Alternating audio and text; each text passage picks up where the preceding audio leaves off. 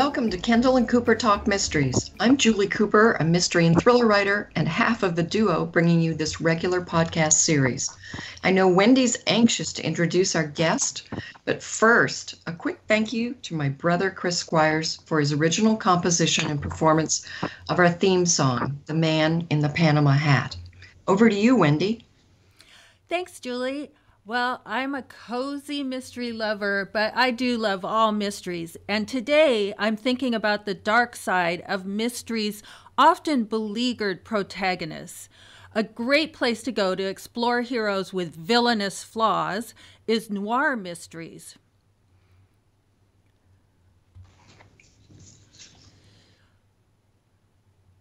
The Mysterious Bookshop in New York City is the oldest and largest mystery specialist bookstore in the world. It's run by Otto Penzler, a mystery author and editor. He says that noir is about losers.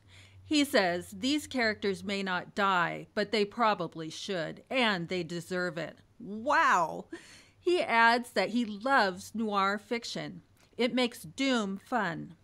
Lots of readers love noir in books, also in film, and on TV. It has resurfaced in popularity a few times since it began, and I wonder what triggers that. And I think its popularity is having a resurgence now. Our guest today may have some insights into that.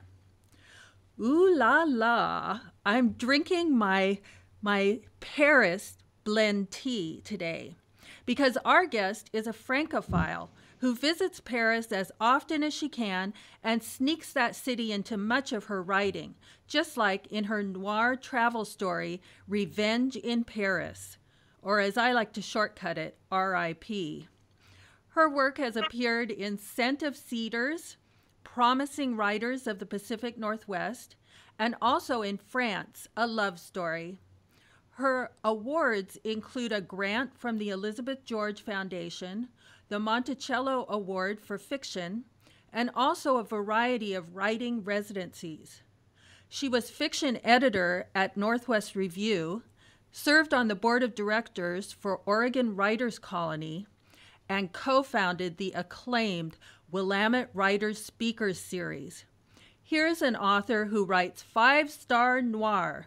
Bonjour and bienvenue, Valerie J. Brooks. Well, that's quite an introduction, Wendy. Thank you so much. Hello, Wendy. Hello, Julie. So nice to be on this podcast with you both.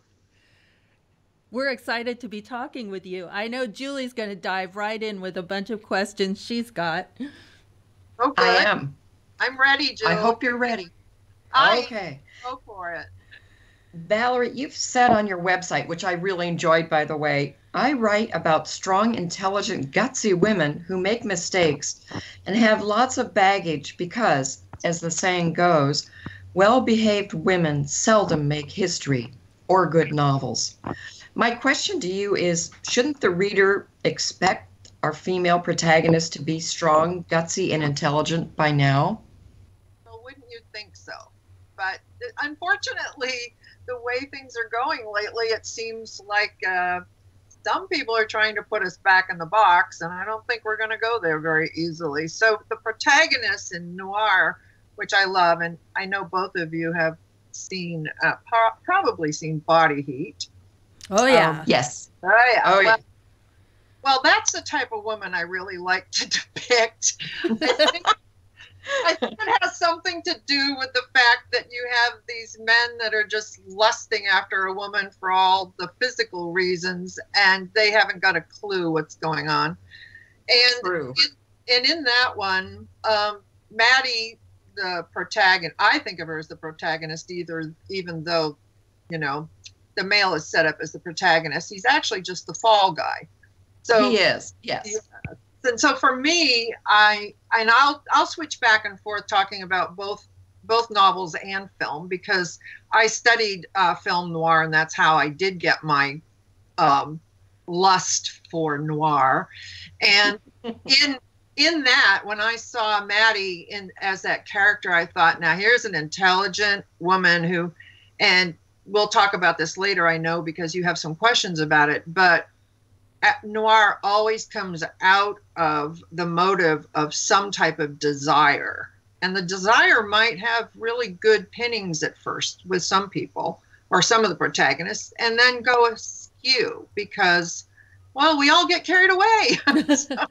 So women, I think, I don't think women have been represented that well in noir at the beginning during the hardcore, noir, because they were either represented as femme fatales or they were represented as, say, good little housewives who are always saying to their, saying to the male protagonist, but honey, aren't you going to stay home with me and Jimmy? Something like that. Right, so, the typical archetypes. Right, the different archetypes in noir to begin with, particularly when it's, noir started in 1946, or at least that's when the term was coined. And so I saw too many of those. I love the movies. I have no problem with the early movies or the novels because I love James Cain. Oh, just love him. And I love Ross MacDonald. And I love a lot of the different male writers, but my favorite noir writer is actually Dorothy Hughes. She's just phenomenal. She wrote In a Lonely Place. So I like the female characters that are presented in a contemporary fashion. And that's why I created Angeline and R.I.P. Great. Right. That is right, Julie. I mean, I think as a thriller writer, you're a thriller writer. Yes. You know what it's like to create female characters who are contemporary. They're, maybe some are still femme fatales, but women are intelligent. They're usually moving the men around on the chessboard. I'm probably going to get a lot of crap for that one. But anyway. Oh, probably. Not from us. Not from us. Now, you've also said writing mysteries was for good girls. Noir was for bad, which I dearly love. So I'm wondering what that does say about me if I write thrillers. But anyway, I often think of noir, Julie, as a more nostalgic look at crime fiction in some ways, which pays a tribute to the hard-boiled mysteries of the 40s and 50s and even wonderful films like Chinatown. Would this be an accurate assessment? Yes, I mean, noir usually, it is crime fiction. And so I think the difference between perhaps, and I'm just, I read thrillers also, is that thrillers at least give you an ending that feels good in some certain way, because usually the protagonist wins. Right. Something happens. But, if you look at the Scandinavian writers of noir, like, the girl with the, dragon tattoo or something like that, you're looking at really dark thrillers. Bleak. They're bleak. They're bleak, and they're so bleak though. But what it is, and this is something you don't hear that often about noir. Noir really comes out of dark times, and that's why I think I started writing noir, because I was trying to write, novels for women that I thought were contemporary and also effective in my own viewpoint of what was going on politically, culturally, society-wise. And one of the things I found was it's getting bleaker all the time. So I thought, what a great way of, this is exactly what happened in 1946 when noir became a coined phrase, is we started entering a place where the men were coming back from war. Yes. And they came back from war, that everyone had this, incredible, American dream idea. But the problem was war doesn't leave you, when you come home. And the women had been working in jobs they wanted to stay in. And so there was an incredible, even though that Hollywood was putting out these, lovely, films that depicted us as a great nation and what we accomplished was great, but also underneath it, things weren't going so good. So we started getting a lot of noir that featured veterans who came back, who were unhappy or couldn't find their place. Then the McCarthy era hit, and there was the second major push with noir, where okay. that was where noir really took off in a form that said, well, of course, you know, the Hollywood was getting hit hard, and the big moguls didn't want anything to do with it. So they tried to separate themselves out. So a lot of the different writers and directors were basically kicked out, and they had to find other ways of doing what they loved to do. And one thing was noir was cheap. It was inexpensive to film. And you had a lot of fiction that was coming up that people were grabbing onto and saying, we could make this. Lighting is like the most expensive thing that goes on in film. So lighting could be cheapened because it was dark. You could just have one spotlight on it and get away with it. So you'll see a lot of the different things that were simple to do. Like if you look at introductions to film noir, and I'm bringing up images because a lot of times you don't see these in noir novels. Sure. Without having your brain triggered to look for them. It's all subliminal. And it's like the checkerboard floor, the black and white, you know, squares. That looks like a checkerboard. That is another way of manipulating your mind to think of game. Or Venetian blinds, throwing lines down on an introduction where it feels like prison because you have these, you know, lines across bars. Yes, yeah. Bars. Okay. A lot of little imaging things that, you know, really it's atmosphere in noir, just like in thrillers. And even in cozies, when, you know, you have to set up a atmosphere for the cozy to make people feel safe, that everything's going to work out okay. Yes, absolutely. Yes, in cozies, we keep the Venetian blinds open. Right. You have beautiful curtains, you know? Yes. Just enough so that we can see what the neighbors are doing. That's right. Uh-huh. This is giving me a whole new insight into cozies as voyeurs or something. Julie, they're just sneakier. That's all. Okay. All right. Now, you've mentioned, Valerie, in your blog about the writing process and that you consider yourself a behavioral diagnostician, which I found fascinating. In other words, the why or the motive, it sounds like, is the thing that drives your writing and your characters. And you've touched on that briefly in your introduction, but can you tell us a little bit more about that? I think it's due to my love of psychology. I think I might have read the whole book of the mental disorders. I think of so many times when the real people I've met, and my first instinct is to diagnose them. So when I talk to people, it's how their eyes meet your eyes, if they have any, like what they say in gambling, any tells, where, yes. You get a little tick when something happens. I love watching people and observing them. That's usually what creates my first character. Is I come up with a person, or a person comes to me, and I know that sounds really weird, but it's not. I'm sure that you've dealt with this before.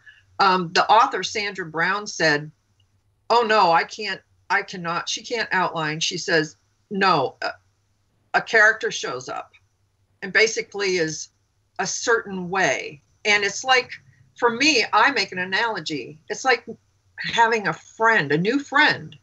And that person you think can be a good friend and you want to know more about them, but it takes a long time to get to know them.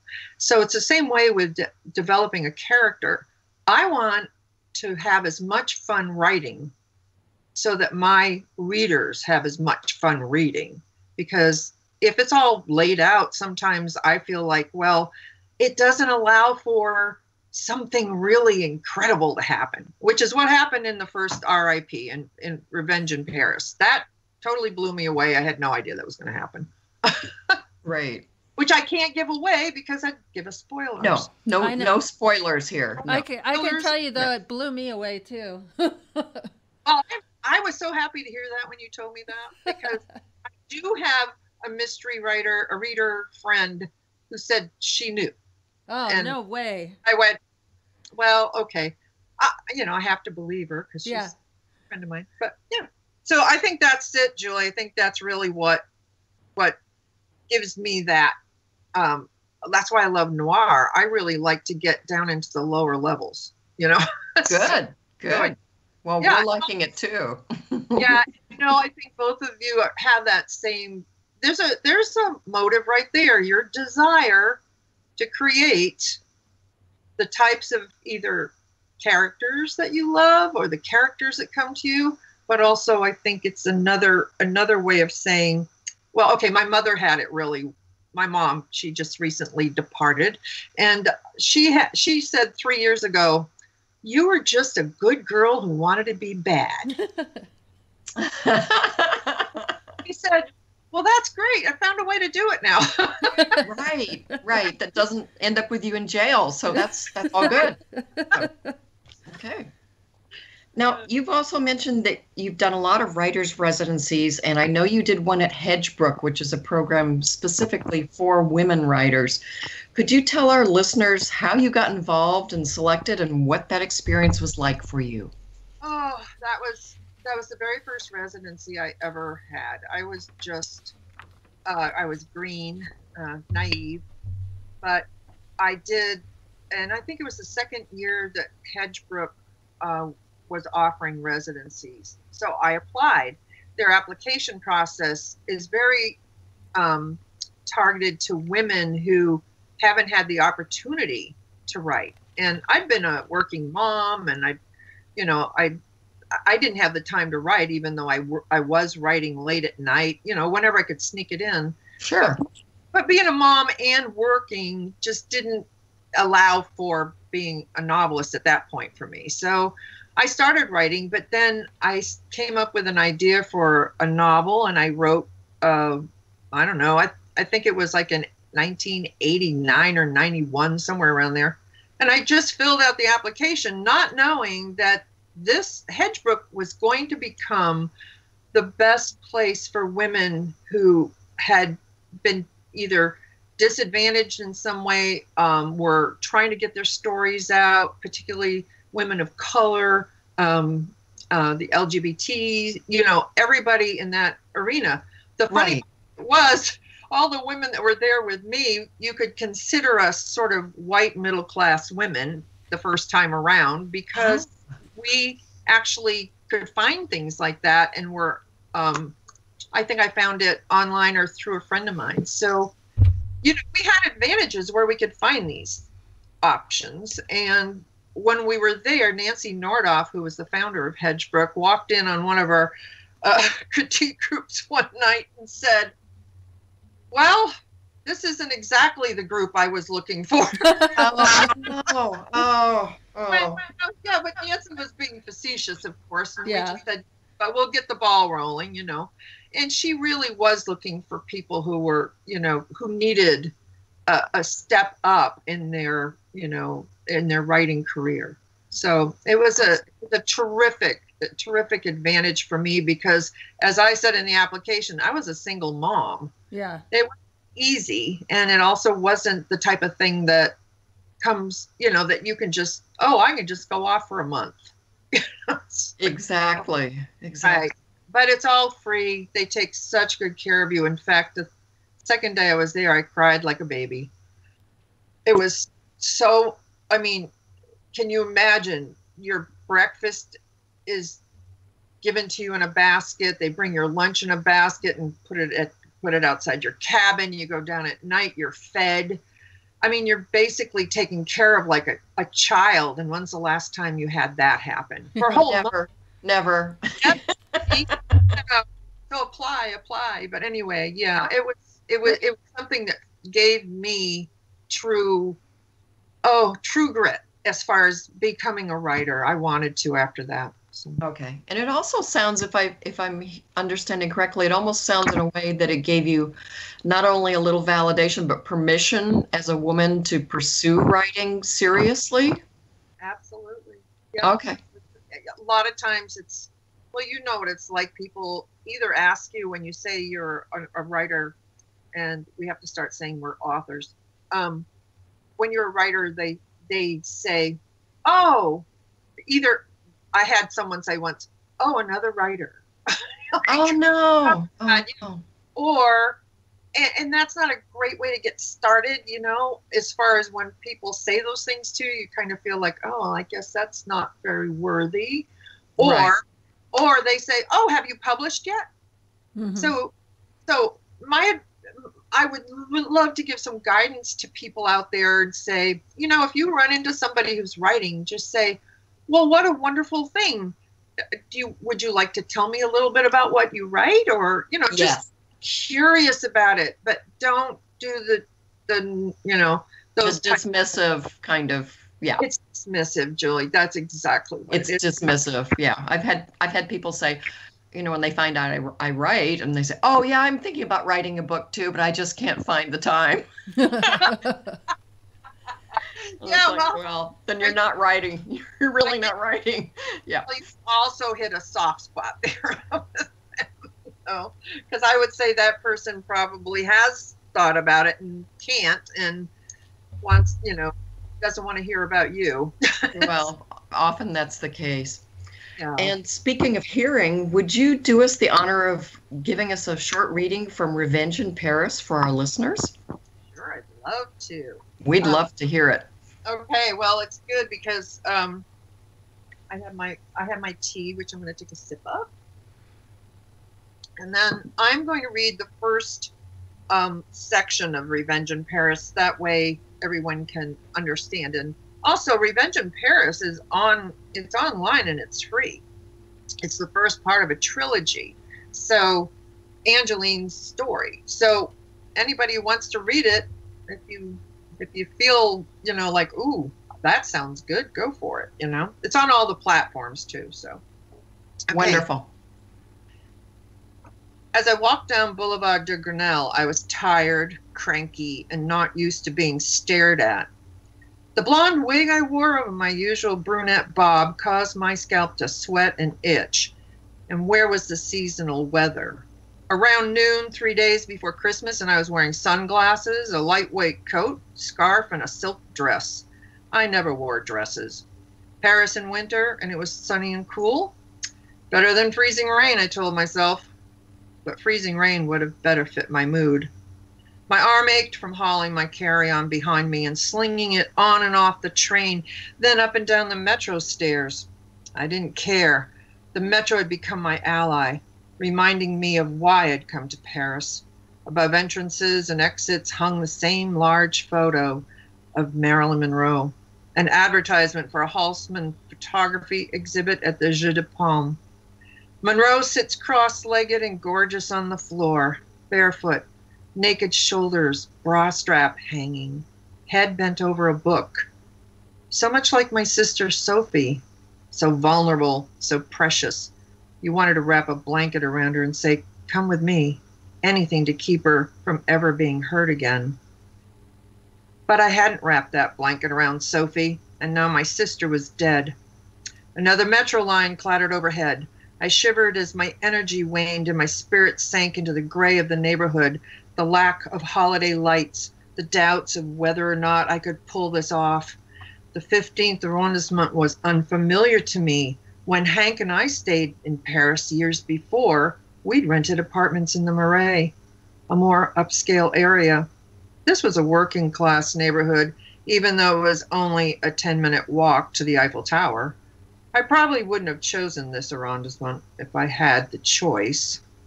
But the Frenchman lived here, and he'd killed my sister. He'd also killed my unborn niece or nephew. A man stopped to appraise me. I shoved past him and walked by 3 souvenir shops. From one shop, the song Hotel California played on a cheap boombox. I hated that song. As I approached a neighborhood supermarket, the Franprix, a beggar dressed in the saddest Santa outfit I'd ever seen sat on the sidewalk and held out his paper cup. He looked up at me. I glanced away and hurried past. The apartment was somewhere nearby. I couldn't wait to take off the wig and all the makeup, too. Foundation, blush, eyeshadow, eyeliner, mascara, the works. I never wore this crap and felt as phony as that Santa suit. When you work at a law firm like mine, conservative dress is a given. I preferred to call it classic, but I wasn't in Paris as me, Angeline Porter. I was here as journalist Helen Craig. I searched for the address of my apartment, Square de Saxe. Where the hell was it? I found the street where the flower shop on the corner was decorated for the season. That brightened my mood a little. I turned up the dead-end road and found the address, rang the bell, and was greeted by the guardian, a concierge of sorts. She gave me the key. I remembered little French, but I managed. When I tried to cram into the phone booth-size elevator with my carry-on, I couldn't. So I put my suitcase on the elevator, pressed the 3 button, and walked up the curved staircase to meet the elevator and my suitcase on the 3rd floor. After I unlocked the heavy door, I stepped into a 3-room apartment, spacious by Paris standards, and in the bedroom, pulled off my wig and boots, collapsed on the bed, and fell asleep. 2 hours later, I woke with a start. It was late afternoon. Back home, it was the middle of the night. I made coffee with the stash in the cupboard, pulled back the curtains on the French doors, walked out onto the wrought iron balcony with its potted red geranium still blooming, and looked down on Grinnell.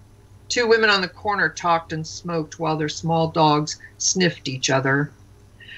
On the dining room table, I spread out the papers from my file on the Frenchman. He lived off Rue de Commerce. On my burner phone, I Google mapped the address. Before I left Oregon, while planning my revenge, I struggled with how to meet the Frenchman.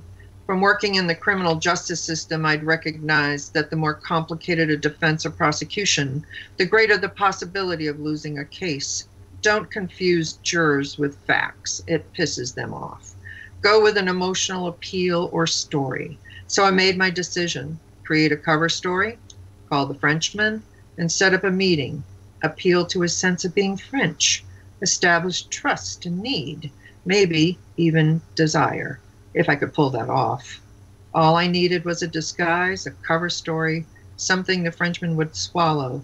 Nothing too fancy. That's the beginning of it. Oh, yeah, like the chessboard is set. Game on. That's right. Give me that checkerboard floor. There you go. That is awesome. Thank you. Okay, now Valerie, it's my turn, and I'm going to start with a question that you asked me about Revenge in Paris. Did you see it coming? So to me, this was the perfect noir because reading it, I felt like something just wasn't right. As I was reading, I sort of felt like I was groping along in the fog or the darkness, but I couldn't put my finger on what wasn't right. And then at the end, wow. But then looking back in hindsight, it was all there and it could have been predicted, yet it hit me unexpected. So how do you write in such a way to keep that outcome a surprise, but yet the reader still feels like you're not withholding anything? Oh, well, that is a question for all time. I think different writers use different approaches. My approach with this, and possibly because I have read so much noir and watched so many film noir movies, it's sort of imprinted in me that if you develop the story and the characters in a way that have enough realism, and you know, I always say this when I'm working with my writers group, you either feel like you're in the shoes of the protagonist or you're not in the shoes of the protagonist. If you're not in the shoes of the protagonist, it's not going to go well. So I had to take on Angeline or Ange as I call her, fully. And part of her is me. It's just she takes things a little far. Yeah. So part of it is I wanted a woman who really wanted justice in whatever way. And after working as I developed her, I realized she'd been disenchanted with the way the justice system actually worked and found herself in a situation where it's actually turned against her because of other people's motivations and needs and desires. So she, in a way, becomes her own criminal justice system. So part of it for me is I just had to let her go. I actually was surprised by the ending myself. Oh. I wasn't quite sure where she was going. And when I got there, I realized, oh my God, now I know what's happened. That's awesome. Yeah, it's scary though. It's also scary. You know how when you write like, mysteries and thrillers, everything has to be there. Yeah. I mean, not that you can't go back and put things in there to kind of, plant them, but planting them often feels like they're planted. So exactly. So what I wanted to do was just to see if I could pull it off. And it's not like I don't rewrite some of these things if they don't work, but on the next one, which is called Portland Prey, Angeline is about 6 months ahead of where she leaves off here. And her whole life has just gone to hell in a handbasket. And she's having to do some pretty out of her norm types of things to, her new desires and her new needs and her new, and some, all of the other things that are affecting her come to play. And it's getting harder to write because, of course, you're making it more complex because she's more complex. She's having to look at herself and say, God, what did I do? And how did I do that? And, Yeah. So, those types of questions come up because, as I say in later, and I'm not giving anything away because I'm still killing people off, that part of and it we is, love that about you. it's also a point, where I'm thinking of other people I'd like to kill off. But anyway, in reality, part of it is I'm getting more political too, and I'm reflecting our times in the noir tradition, and getting some things in there from the point of view of a woman and what she's forced to do in order to not only stay alive, but also to deal with her own feelings. So there's a lot in there. That's all I can say about it. It's hard to explain to most people. I mean, I don't want to get woo-woo, but it's kind of like, if my character walks off the stage and sits down and won't do anything, I know there's something wrong, that I haven't really stood in her shoes. So what are some of the critical attributes that you want yourself to write into your protagonist? Well, the critical attributes are actually how do emotions and rationale, they tend to fight with each other. So your brain can be telling you anything. And I think there's a great quote from somebody who said something about, that if you have the brain and the emotions working, at a even level, the emotions are going to win out. And this is exactly those critical attributes I want to get into my protagonist. Is how is she fighting these, in a way, sometimes base desires, or just her let's put it this way, what we call the wounds from the past and all that. Her things in the past that have caused her to be the way she is. And we'll find out more about that in the next, in Portland Prey. Oh. And then the third one is set in Hawaii, in Waimea. Oh. Yeah, and you'll find out even more, because she really is not conscious of what is doing this to her. She's like a woman on a mission, and then she gets stuck in her own, well, like we all do. You do something that you may either regret or you can't live with, and you have to start, over. So I guess those attributes are, I still want to keep her strong. I still want to keep her, but I want to make her wiser as she goes along. And also, I want to have her see what's affecting her and be conscious of it. Because I don't know about you, but I know when I was young, I thought I could save everybody. I was always trying to save my friends and my family members, and at the expense sometimes of myself. And what would happen with that is I realized I really was just distracting myself from doing what I needed to do. Well, I'll tell you, one of the things I really like in your story is that it's contemporary, even though I love the old, like 1940s noir movies. But it seems that noir can stretch to fit many time periods and many settings. So, what is it about this subgenre that makes it so flexible? And do you feel that noir's popularity is in a resurgence? Oh, big questions.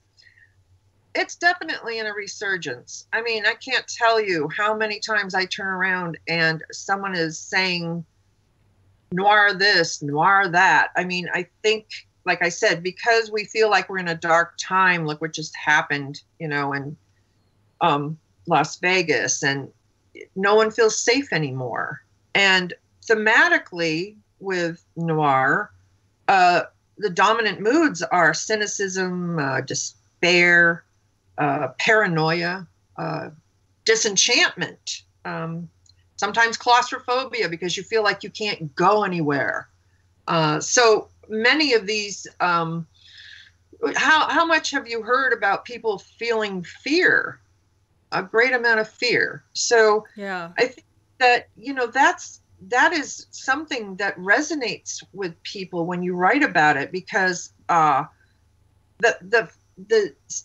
genre is flexible due to the fact that even though I'm setting it in a contemporary time, I've pared down the language as much as possible so that it's more in the vein of the old stylists, like Kane and Hughes. That when you pare it down and there's a tone and a language, so it makes it feel like it's like the old noir. In the 40s. It's more like gunshots going off, and there's a lot of short sentences, and the dialogue is snappy, and there's not a lot of self-introspection. Yeah. Right. So you don't go into a lot of these sort of esoteric paragraphs of why I think this is happening. So I love it that it is snappy like that, and I love playing with dialogue. That's like one of my favorite things to do. Interesting. Your question? Yeah, that's really interesting. And the noir protagonists they're self-destructive, and they're driven by those tough emotions, revenge and greed and lust. And sometimes, I mean, I love that, and then also sometimes it just so frustrates me. And the way that you're writing your story, I found myself, even though I was frustrated with some of these characters, I was empathizing with them and just hoping that they would succeed. How are you working in your writing to pull that reaction from me? Well, I think it goes back to something I was saying before, and that is, if you have a character who is really three-dimensional and full-blown as in a life, not someone that, like what we call the stereotypes. If you have someone who has a desire, I mean, who doesn't have a desire for justice? Yeah. That's right. And in this you'll find that, Ange has protected her sister for years and years, and little by little you'll understand how she became so obsessed with doing that. So for me, you have to have it's not necessarily, the dark side at first. It could just come out of hey, you're lusty after somebody. You're really hot for this person, and nothing wrong with that, but if you're getting caught in a trap and you're too stupid to see it, then then you have a problem. But with Ange, it's all really like most women. We often do things and think that it's the right thing to do, and really do it out of a motive that isn't self-aggrandizing, or so we think. But then later we find out that motive really came out of a need to fulfill something in ourselves, and also to make up for something that we may, like going to Hedgebrook. Did I know I was a writer going to Hedgebrook? No. Did I feel like I was on the same level with the rest of the women? No. Did I feel at some point that I'd been given this great gift? Yes. Could I pull it off? Could I really do it? All those questions. We don't come into this with a, full bore confidence. So I think with thrillers, you look at people as you have the guys on, or the women and men on the side who are full of confidence, and they're really, this is what they're going to do. And, and they have all the tools to do it. And, and then you find out that you're up against some pretty, nasty people who have tools and also no conscience. So, it's like very true. Tough combination. It's a tough combination. And in cozies, you're looking at someone who just wants to find out who the killer is, or who the person is that, and help, say, for example, just a small town, Yeah. It's all about safety and knowing that it's going to be okay at the end, and that you're going to solve the mystery. So that's a sense of, that gives you a sense of fulfillment. Noir doesn't necessarily tap into that. It taps No. the zeitgeist of the of society. Definitely. Well, we talked a little bit about like the lighting and so forth in the noir movies, but in your books, what part does setting play in your noir? Well, as you know, and we talked about, I decided to combine noir in my travels, because when I went to Paris in 2015-16, I was taken with the fact that, I was there for Christmas, but it was right after all the horrible terrorist attacks in November. Yeah. Yes. And my family was going, "Oh, you sure you should go? Still go? Maybe you shouldn't go, And I thought, well, what better, safer time? There were 10,000 soldiers on the street when we went. So there was a sense of almost discord underlying it all. But people, that's what I felt was above all of that. People were, we aren't going to be backed down by this. When we were at the Eiffel Tower, there was a Muslim family next to us. There was an African family on the other side. Everybody was there to celebrate and not show fear. And I was just so proud to be there at that time. But also the dichotomy of the feeling of you're not safe, and then we're not going to put up with this. I said, oh, this would make a great noir setting. And that's when I started writing noir. I mean, I'd been writing before that, but as my Lit Chicks group, my writing group said, oh, you found your niche. Well, I think it was a perfect setting, definitely. And speaking about your Lit Chicks group, can you tell us a little bit more about that and about the importance of belonging to a writing group or a writing community? Well, it's pretty simple in my book. Writing is an isolated endeavor. And if you're just constantly sitting at home and in your head, which my husband always finds very funny, because I have to, when I come out with a certain look on my face, he knows not to bother me. And I'm sure you have similar things with friends. Like if I'm at a cafe, my face says "Do not disturb."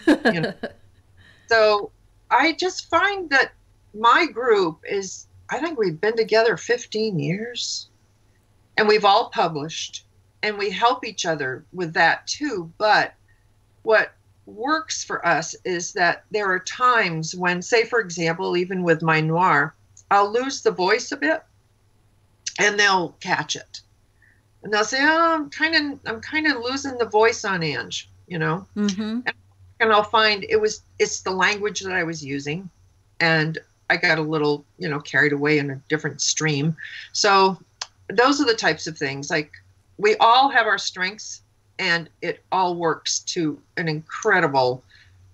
We're all scared that something's going to happen to one of us. It's like the three fates. You're tied to each other in such a way that there's nobody else who understands you like they do. So it's a great group. That's beautiful. Well, yeah. Thank you so much for all the brilliant resource links and information about Paris and more at the end of Revenge in Paris. Your book is so well researched, and what a wonderful bonus for readers to have that. So now I'm going to be sneaky. Is there anything else that you can tell us about your next noir, Portland Prey, and when is it available? I am so excited about Portland Prey. I'm hoping to put it up this week on all ebook platforms. And just to let your audience know, once I finish the Hawaii one, I will put the three of them together for a print book. Oh, great. So that way they can read it, they can read it that way. I know a lot of people aren't on ebooks, but that's okay. But do you have time to let me read you something real quickly? It's just a short paragraph. Yeah, give us an excerpt. Yeah, it'd be great. Sure. Well, this isn't an excerpt. This actually will tell I was very excited. I asked for blurbs, or testimonials.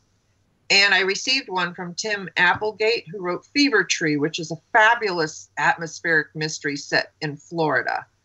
And Tim wrote this, and I'm reading this due to the fact that if I talk about Portland Prey, I'll probably give away something, and I shouldn't. So here's what he said. Portland Prey is a swift, seductive, menacing tale of extortion and murder that assuredly carries forward Revenge in Paris, Valerie Brooks' scintillating debut installment in her Noir Travel story series.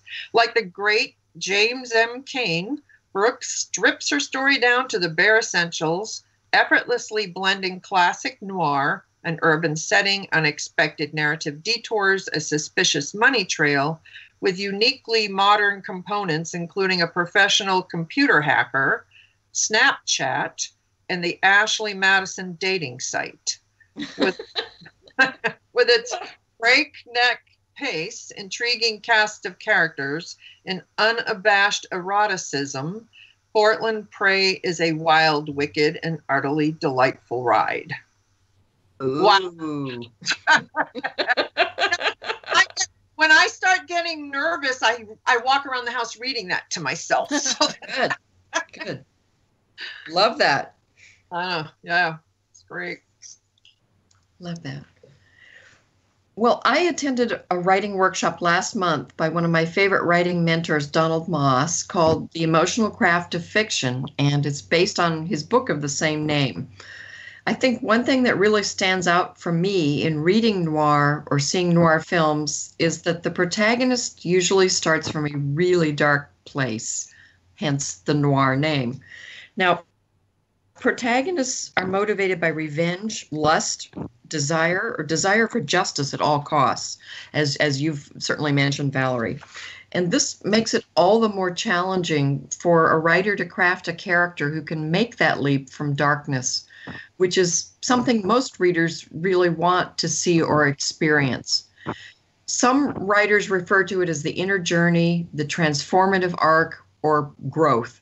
But what readers want, according to Donald Moss, is a character who starts as one kind of person and becomes another, or in some novels, becomes at least a slightly better version of themselves. And another thing that stands out for me is that many of these complex, damaged characters who operate in the shadows have a set of moral standards that they adhere to. Their standards may not coincide with ours. They may be warped or slightly twisted, but that makes them all the more engaging to read about, doesn't it?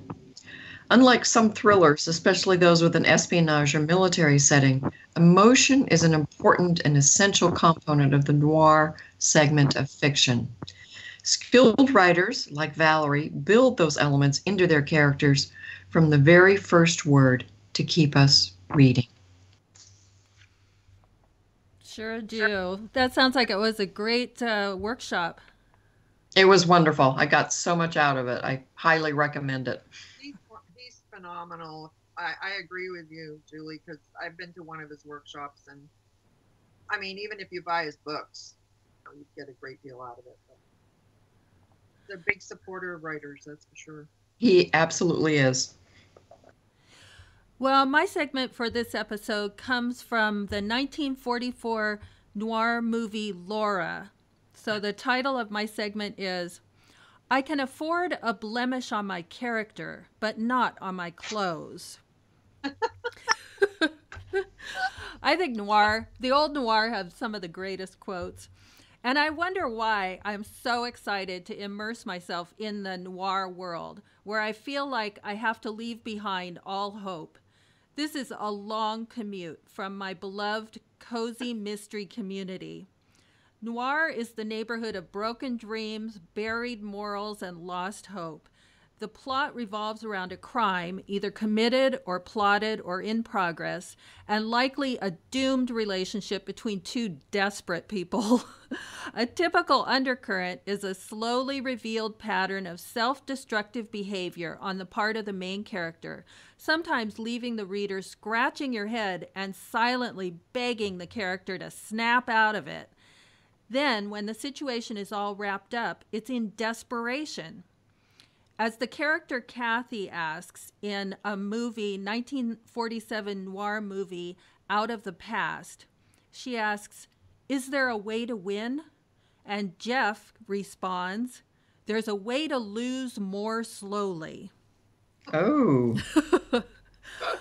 I'm in awe of what keeps these characters going. How do they keep moving when there's despair instead of hope?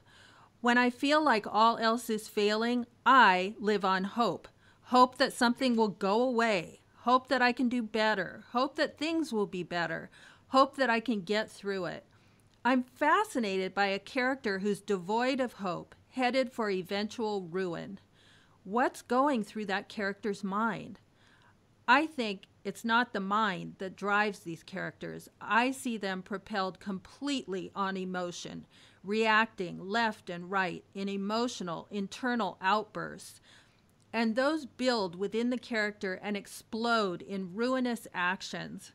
Continually, I'm begging the character to pause, think first. But no, they continue to react, and then I despair. As Humphrey Bogart's character says in Key Largo, when your head says one thing and your whole life says another, your head always loses. There it is. This is a wonderful subgenre to discover. As with so much of the mystery genre, at the heart of the noir story is not the fascinating mystery, it's the characters.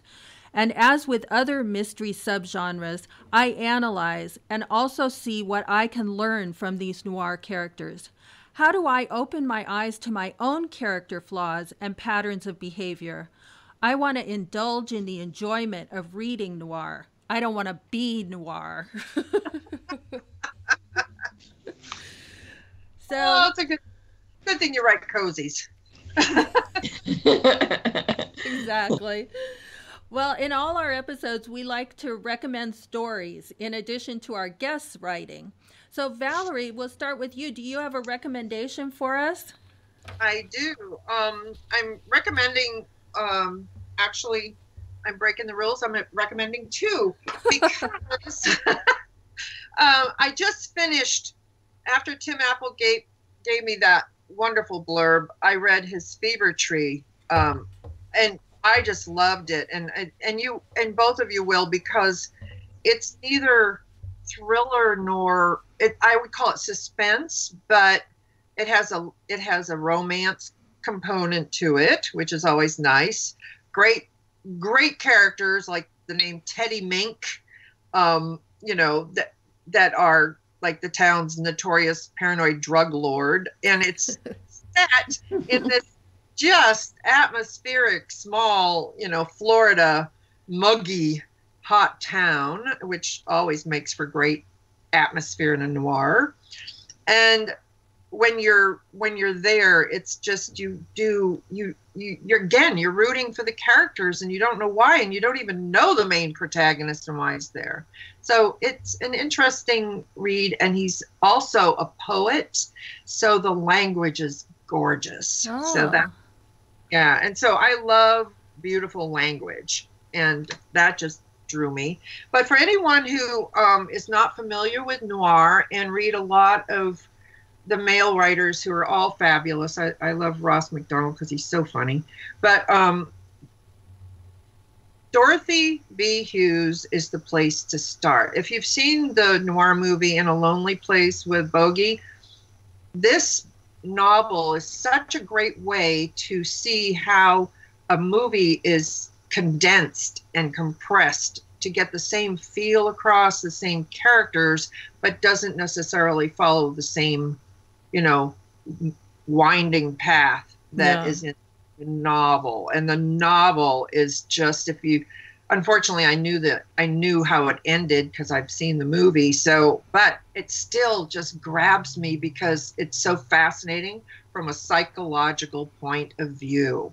You'll really understand how psychopaths and narcissists actually operate in the world without being seen before they're caught in something dastardly. So those are my two recommendations. Oh, those are great. Okay, Great. Put them on my list. You have a long list. We both do. Yeah. Well, my recommendation is titled Agent Zigzag, A True Story of Nazi Espionage, Love, and Betrayal. It's written by Ben McIntyre. And I'm going to start out by asking, do you like spy thrillers? Well, this book is the real thing. This is the true accounting of the self-serving but also heroic adventures of Eddie Chapman as a double agent during World War II. He was a British citizen with an interesting and somewhat noir personal history. Despite his checkered past, he volunteered for the British spy service, arguably as a way to save himself from his self-destructive life. With his criminal record, his offer was not taken up by MI5 at that time. Then he turned traitor, volunteering to spy for the Nazis. Once accepted by the Nazis, he then ended up as a double agent for the British. Chapman would say that it was always his intent to work for the British, and that may be, or he may have seized an opportunity that came his way, as he did so often in his life. His story and reading about his adventures is enthralling and somewhat real-life noir. You'll learn a lot about the people and the workings of the Nazi Secret Service in this book. Chapman was one of the first initiates in the Nazis' ambitions to turn allies, citizens, into their own spies. You'll read about Chapman's training and about secrets he discovered for the British during his private training by the Nazis in France. When Chapman was deemed by the Nazis to be ready and fully tested regarding his loyalties, he was dangerously parachuted back to Britain on a mission for the Nazis. Then you get to read about Chapman immediately turning himself over to service as a double agent for MI5, Britain's secret service, who gave him the code name Zigzag. You'll meet the people he worked with there, including the man that Ian Fleming modeled Q after in the James Bond books. The book details how Chapman and his MI5 handlers dangerously but successfully fooled the Nazis.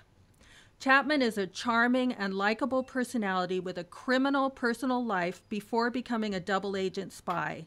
He loves deeply and often, and you'll read all about the fascinating and brave women who are attracted to him and one who spies with him.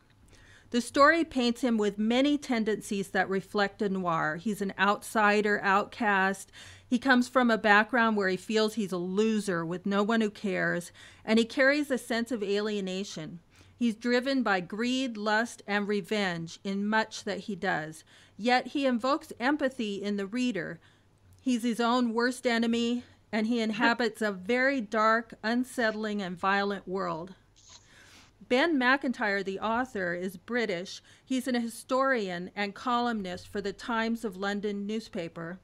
He's fully researched the topic, including exhaustive numbers of confidential files finally released by the British government in 2002, and also videotaped recollections by Chapman himself before he died in 1997.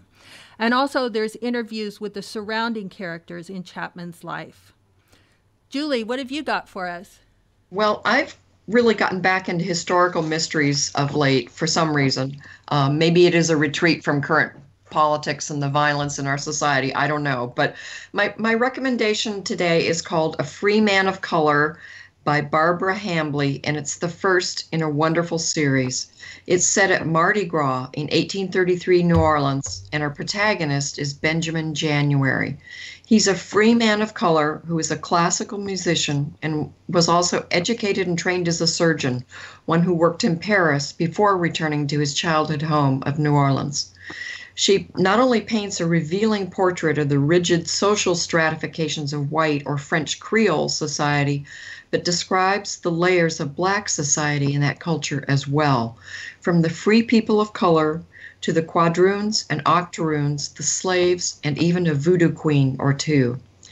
Then there are the Americans, mostly uncouth, uneducated riverboatmen from Kentucky, regarded by the Louisianans as barbarians, and they live up to that description. She's done an amazing amount of research which is effortlessly blended in, giving us some insights into why race and racial identity is still such a troubling subject in America today. Benjamin sets out to protect a friend and investigate the murder of a young woman of color during Mardi Gras. She's a notorious octoroon who is hated by almost everyone who knew her. And yet he'll risk his freedom and his life to uncover the truth and learn that he may be someone's perfect scapegoat for the crime. The Chicago Tribune called this book magically rich and poignant. Barbara Hambly, through her research and her writing, makes this time period come vividly to life and also gives us a great twist at the end. That's it for another segment of Kendall and Cooper Talk Mysteries. We'd like to thank our special guest, writer Valerie J. Brooks, for joining us and telling us about her work and her writing process. Valerie, we're waiting for more mysteries à la française, s'il vous plaît. Thank you for joining us, and keep reading and keep writing.